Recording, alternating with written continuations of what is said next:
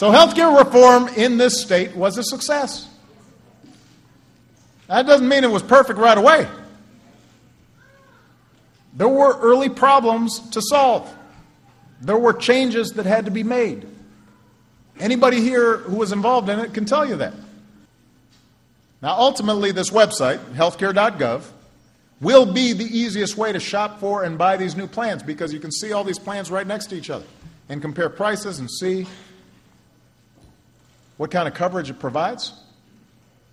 But, look, there's no denying it. Right now, the website is too slow. Too many people have gotten stuck. And I am not happy about it.